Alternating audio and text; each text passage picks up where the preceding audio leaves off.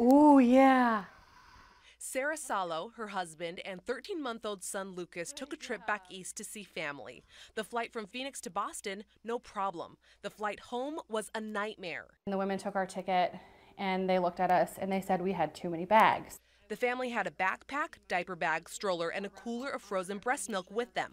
Based on the economy ticket they purchased, they knew they could only have one carry-on each, but understood that the extras for baby Lucas would be exempt. But the airline workers said that wasn't the case. The supervisor came back over and said, it's actually going to be a $150 charge. We were floored.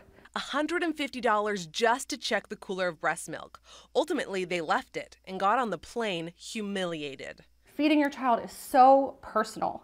And for someone to tell you that you can't keep their food, it's just shocking.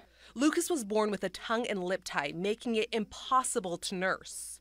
I've always pumped for him.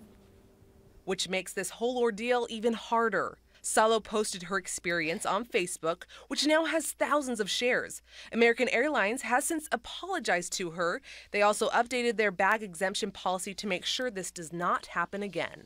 To be one mom, trying to feed her kid, to change a policy for a huge company like American Airlines, that's really cool.